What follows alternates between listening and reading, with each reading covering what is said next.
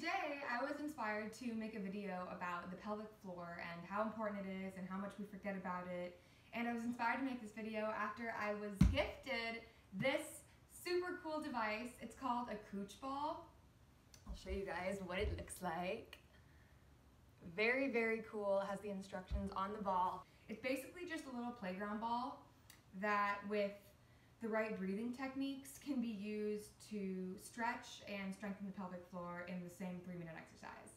It's not only the Cooch Ball, this is also the Gooch Ball. It's a product that is totally welcome for men to use. Men and people with penises also have pelvic floors, and so you should also work on engaging those and preventing organ prolapse and other symptoms that you don't want when you get older.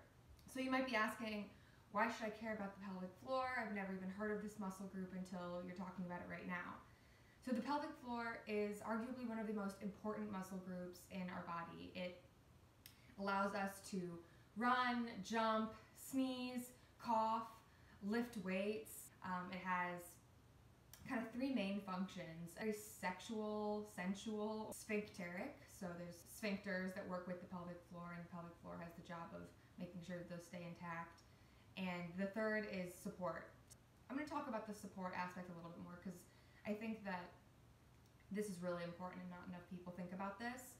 But if you think about your abdomen, right, or core as a box or a house, you've got the diaphragm as the roof, and then you've got the walls, which would be like your rectus abdominis muscles, your transverse abs, maybe your lats and your erector spinae muscles that keep us standing up straight like I'm trying to do right now.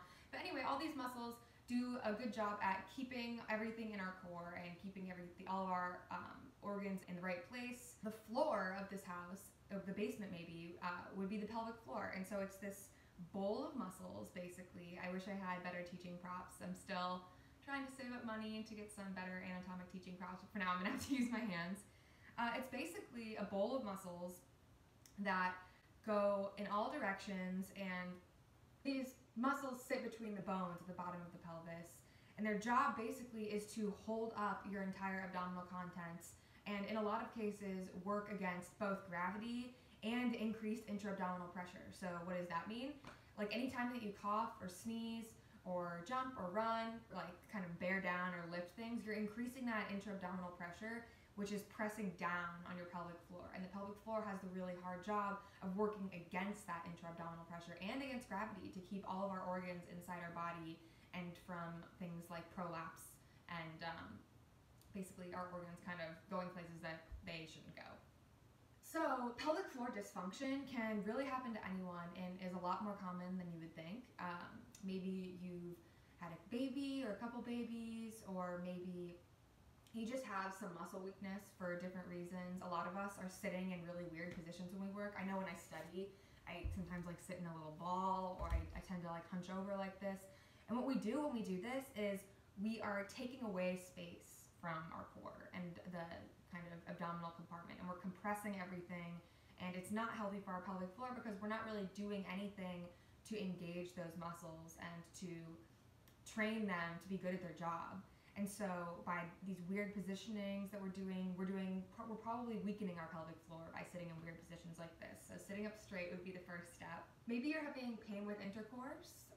Maybe you're just noticing that when you run or jump or cough or sneeze, you are like releasing a little bit of urine and you don't really want to be doing that. There's definitely things that we can do. It's definitely a good idea to talk to your doctor about this, but one intervention that you could definitely try is this Cooch Ball that was designed by a really genius Pilates instructor / entrepreneur named Jana. And the idea of the ball is to incorporate movement and to engage not just the pelvic floor muscles like you might think about during Kegel exercises, which is just kind of isolated pelvic floor contraction and relaxation, but the idea is to engage the co-recruiter muscles that work with the pelvic floor, because our muscles don't really ever work by themselves. They work with co-recruiters. And with movement and breath work, you can engage the pelvic floor more dynamically. Another thing that's really interesting is that symptoms of a overly tight pelvic floor and an overly loose pelvic floor can actually be kind of similar. So it's a little hard to discern which problem problem that you're having, which is why this exercise is really good, because you're doing both stretching and strengthening and not too much of either. So this product was actually developed under the guidance of a urogynecologist named Dr. Bruce Crawford. And with this team, they basically researched what makes a healthy pelvic floor and what exercises can be done to kind of maximize pelvic floor workout. So what they found is that the pelvic floor works with a lot of co-recruiters. It works with muscles like the gluteus medius and the transverse abs. It works with the diaphragm. It works with our adductors. So basically, in order for muscles to work properly, they need a couple things. One thing that they need to know is when to work and when to rest. And when they're spending too much time working, that muscle can become what we call hypertonic, which is like overly engaged, tense. That can kind of contribute to the pain with sex symptoms. And then when we never engage this muscle, from just like sitting around all day, maybe never doing Kegels before, never really putting thought into exercising our pelvic floor, it can become hypotonic, which would be kind of overly lax, underperfused, not really getting enough blood flow. So when we don't use these muscles, or we use them incorrectly, they start doing a bad job of what they're supposed to be doing, which can give us those symptoms that some of us are looking to alleviate. Another thing that every muscle group needs is healthy tissue and fascia. And the way that that happens is getting oxygen and nutrient-rich blood to perfuse the tissues. We sit so much. A lot of us have had kind of trauma to our body or previous injuries that may have kind of rendered us unable to move in ways that we used to. And this all affects our pelvic floor, which kind of, instead of being juicy and filled with good oxygen and nutrient-rich blood, it becomes kind of dry and not in ideal function as we would like. Our goal is to both stretch and strengthen the pelvic floor, send in oxygen and nutrient-rich blood, and get those dry, underused pelvic floor muscles perfused and juicy and happy and engaged and also stretched. So the basic idea of this is that you sit on it for about 3 minutes a day, and after figuring out what positions that you want to use, you can incorporate what is called diaphragmatic breathing, which if you are a yoga or Pilates person, you've probably heard of this before. But when you actually get the ball in the mail, it comes with a video series where Joanna teaches a really helpful kind of breathing technique that I'm going to try to kind of explain, but she does a way better job of explaining it. Alright, so I'm going to hop on this ball. It comes with this really nifty little pump that you can fill it up with air. You can also take air out of it, which is something that I did. I found that it was a little too firm for me and my pelvic floor was really tight, and so I took some of the air out of it. Maybe we'll add some back in as it starts opening up. But I've been doing this for a week and I already noticed definite change, especially when I'm sitting on the ball. So the basic idea, my technique is I do the like mother hen technique. So you basically just like put it here. It says on the ball, place between pubic bone and anus, sit in the ball for 2 to 3 minutes a day. So you're gonna sit on the ball, put it in the spot. Might feel a little bit weird at first. It's actually starting to feel like kind of good for me because I've been doing it so much that my body is like waking up to it and actually kind of likes this movement exercise with the ball there. So ideally you want to start creating axial elongation.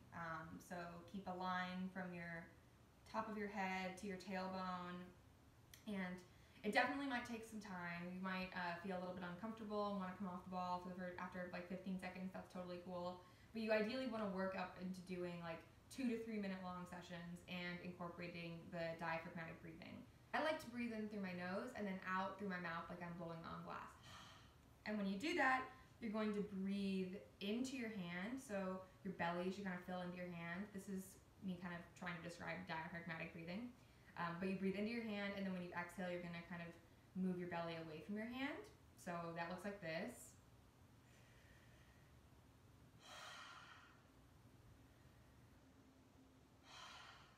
Cool. And then you can add muscle work into it. So when you're doing your deep breath in, what you can kind of visualize is your hip bones kind of moving apart when you are doing your breath in, and your muscle relaxing onto the ball. So you breathe in, hip bones come apart, you feel your muscles relaxing on the ball. This is all one movement. It kind of takes a while to get used to. And then when you exhale, you're going to gently tighten or contract those muscles in.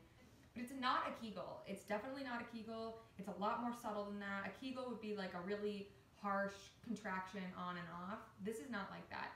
This is like after you just relaxed your muscle with your inhale, when you exhale, you're going to gently contract, and it's almost like your muscles, your pelvic floor muscles, are picking up a grape and you don't want to squish it. Or it's just a very subtle clench. Feels like the wrong word to use, but like gentle clench. It's a gentle clench. So I'll demo and kind of explain what I'm doing and then do 2 breaths without it. So, ooh, I've been on this ball for a long time. I'm getting good at this. Breathe in. Feel your hip bones spread apart. Feel the pelvic floor muscle relax on the ball. You exhale. Feel those hip bones come together and feel that muscle gently contract like you're picking up a grape.